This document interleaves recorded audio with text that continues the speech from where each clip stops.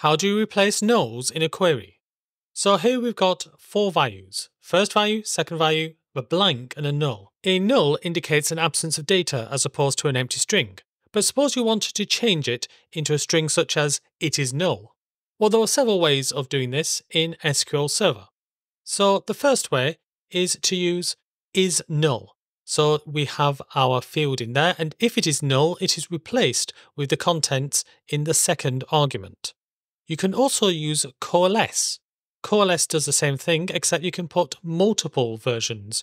So you can have text field 1, text field 2, and so on. If you want a bit more control, then you can use a case. So case allows you to test for nulls, and then if it is null, do something, otherwise do something else. If you'd like to learn more about SQL Server, please go to our website.